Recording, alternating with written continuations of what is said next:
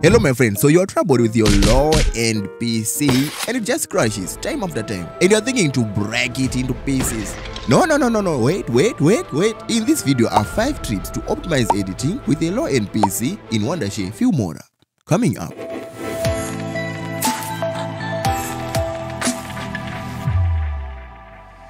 So your very first tip my friend, I've been there, I know how it feels. The first rule of this game is to edit in low resolution. Instead of editing in 4K or even the Filmora's default of 1080 HD, you must go at least to 720 HD.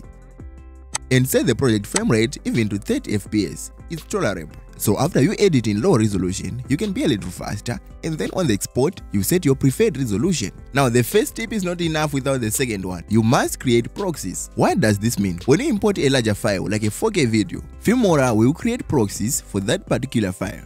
And that means you work with that file with a lower resolution than it is. Just go to File, then Preferences. Right here you go to the Performance.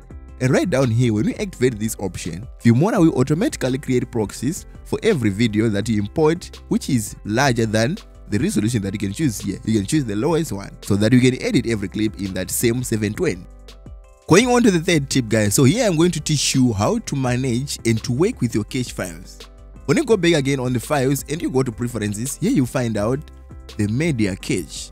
And as an example, when you look on my PC right here, there's a lot of files on the backup files, prox files, preview render files, temporary files, and this whole stuff is filling my drive for no reason, and by the end of the day, it slows down my PC. Just for example, if you know that you don't make much time on the same project, you can set the maximum number of the days that you think you need for a certain project to be done with it, and then you allow Wondershare Filmora to automatically delete the backup files for every project after that certain period. Now on proxies, I would advise you just to visit this preference tab and clear from here, rather than an automatic delete after you close a project, because you may come back to the same project.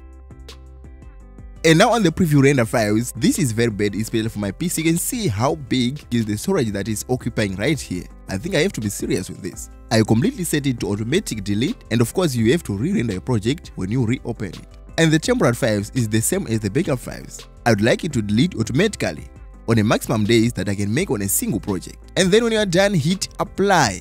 Oh, I'm sorry guys, let us go back to the preferences for a fourth tip. And again back on the performances. Right here you see on the first option of GPU, and here you can turn on the GPU to help your processor in the process. You can check it from here or just go to start. And as you can see here, when you restart your Wondershare Filmora, then the GPU will be activated.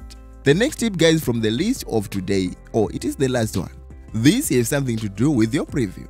Having a preview of your editing can be a hard thing on a low-end PC. And if you can notice the technique, what Filmora does when you select the option to render your project for a smooth preview, then you can take it further. When you render a project for a smooth preview, it reduces the quality. Now you can take it further just as I have said by going here on your preview quality. And here you can choose maybe half or a quarter, so that you will be still able to see what you're editing and at the same time making it easy for your PC. If you like the content, subscribe and don't forget to check the latest episode right here.